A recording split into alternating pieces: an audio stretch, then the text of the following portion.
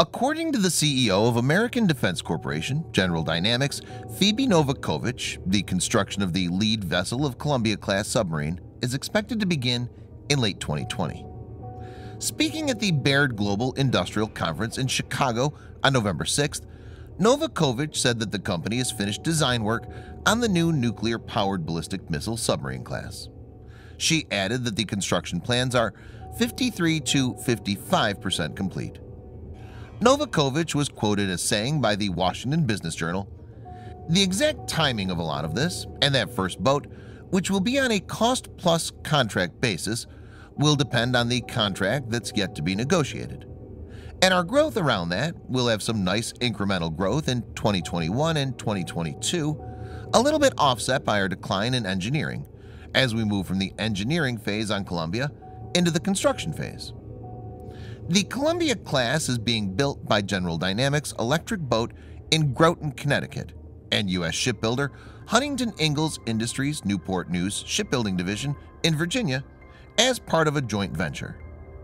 Huntington Ingalls Industries held the first steel cutting ceremony at its Newport News Shipbuilding Division on May 23rd to mark the beginning of the advanced construction of the first-of-class boat.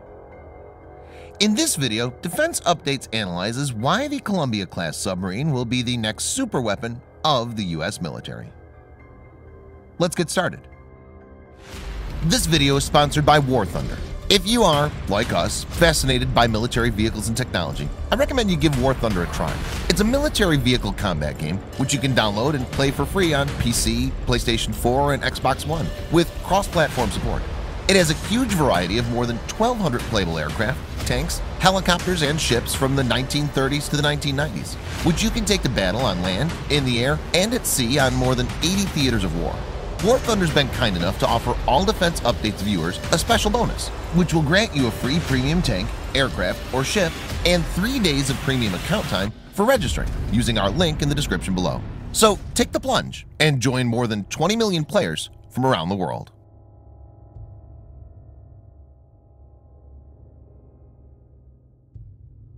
America's ballistic missile submarines are the most survivable leg of its nuclear triad and are the biggest deterrent for its rival.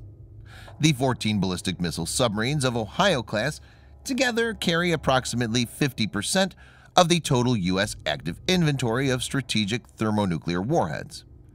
Each of these carry 24 UGM-133A Trident II submarine-launched ballistic missiles, SLBM, built by Lockheed Martin Space Systems. The Trident II is multiple independently re-entry vehicle (MIRV) capable and hence can carry multiple warheads, with each warhead being assigned to a different target. It can be configured with 2 types of MIRV. The Mark V MIRV can carry up to 144 W-88 475 kiloton warheads, while the Mark IV MIRV having the ability to carry 14 W-76 100 kiloton warheads. To give the viewer a perspective, Little Boy atomic bomb dropped on Hiroshima had a yield of 15 kilotons of TNT, and Fat Man atomic bomb that was detonated over Nagasaki had a yield of 21 kilotons of TNT. According to the plan, the 12 Columbia-class submarines will slowly replace the existing 14 Ohio-class nuclear-powered ballistic missile submarines. The first Columbia-class submarines will cost $14.5 billion. This includes $5.1 billion as one-time research and development costs and $8.8 billion for construction.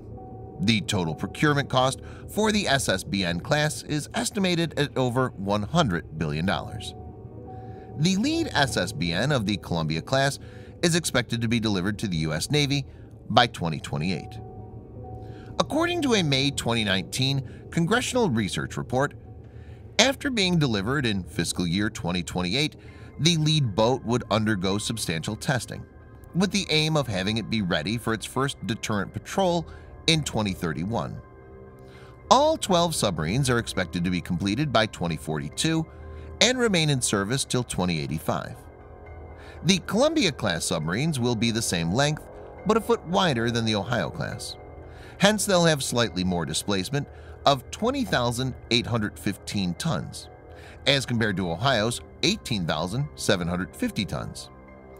Each submarine will have 16 missile tubes for 16 Trident D5 missiles, which will be recycled from Ohio's. It's to be noted that Trident D5 Life Extension Program is currently underway, which will enable them to be deployed until 2040. Now we'll go through 5 reasons which will make Columbia subs a superweapon.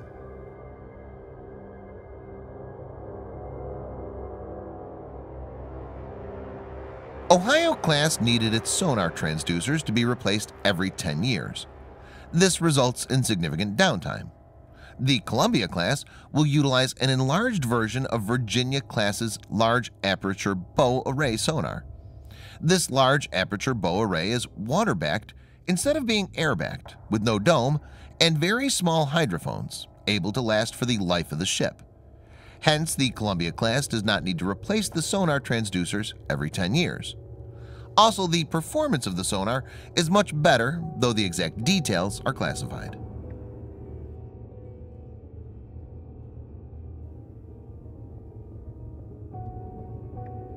Ohio-class submarines' reactors need midlife refueling.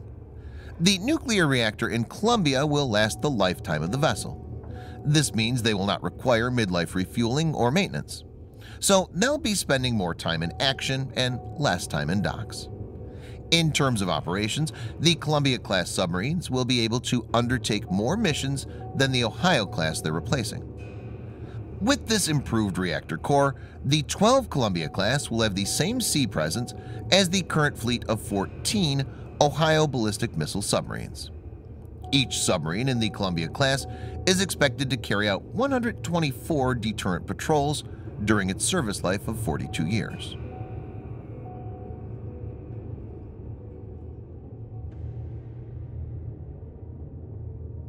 Ohio-class has a mechanical drive system. The Columbia-class will feature an electric drive propulsion system. In electric drive, an electric motor is used to turn the propeller of a vessel. An electric drive system is quieter than the mechanical system and is more cost-effective in the long run.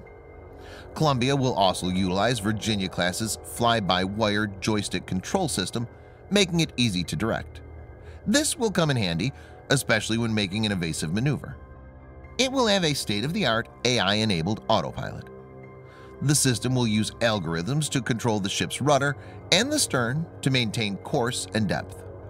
The propulsion system will enable the submarine to sail at a speed of more than 20 knots and operate at a depth of 800 feet.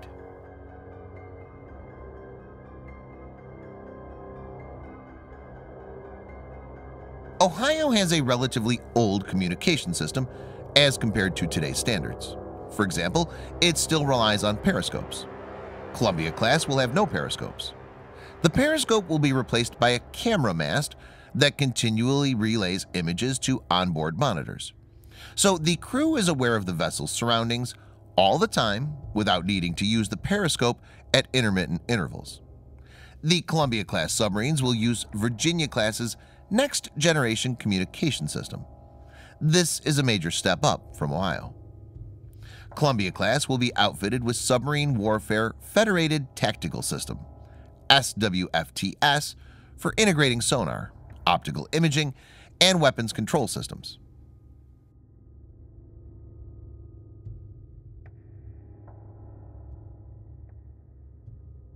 Ohio-class submarines are hard to detect and hence relevant even after being in service for so long. But things will change as rivals, especially Russia, is carrying extensive research into the next generation of attack submarines. Attack submarines are meant to take out ballistic missile submarines and surface vessels. Russia's latest Yasin-class submarines are considered to be a worthy opponent by U.S. Navy commanders. To stay one step ahead, Columbia-class will have extensive design improvement to make it even more silent when compared to Ohio-class. The vessel will have advanced acoustic engineering to reduce its signature. New materials will be used for more effective damping of vibration from mechanical parts. The Columbia-class will have water jet propulsion, making it quieter and enabling it to operate better in shallow water. The class will also have anechoic tiles from the Virginia-class submarine. The tiles significantly reduce detection from active sonars. Overall, the vessels will be considerably harder to track when compared to Ohio-class submarines. Thanks for watching. Subscribe for more videos like this. Hit the like button if you find the video interesting, and kindly provide your feedback in the comment section. This will help us improve.